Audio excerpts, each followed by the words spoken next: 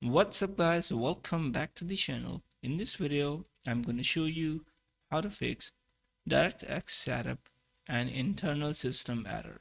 So let's get started. Very easy and simple solution. Go to search bar on your Windows and type your settings,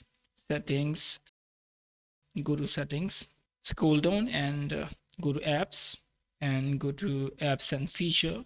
Click here and you need to select from here optional feature. So there's no optional feature over here.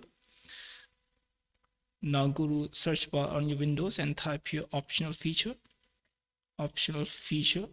and press enter, or go to add optional feature or manage optional feature. So for example, you can see optional feature is here.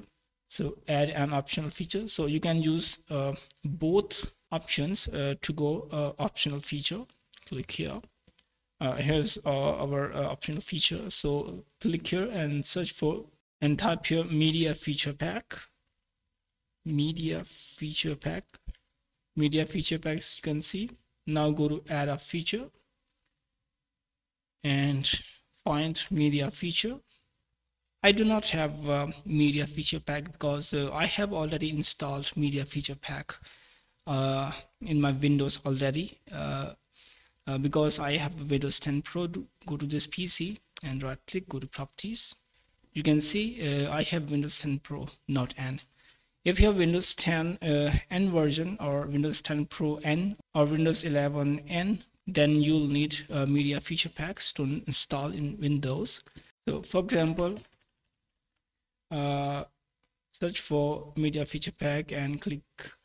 You need to add media feature pack. So for example, I will give you an example to install to add service media pack after searching. For example, this is a media feature pack. Click here and add option, and after adding you can install your media feature pack.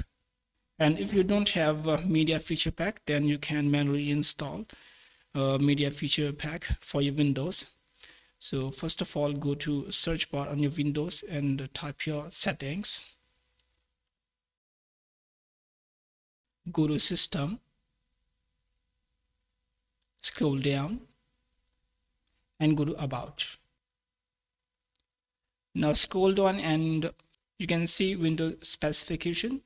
So you can see version and type here media feature pack. Press enter and go to first link, Windows 10 media feature pack. Scroll down and you can see select edition. So click here. So over here you can select your edition from here. So my edition 22H2 because I don't have Windows 10 N version, so I close it. You can select your media feature pack version.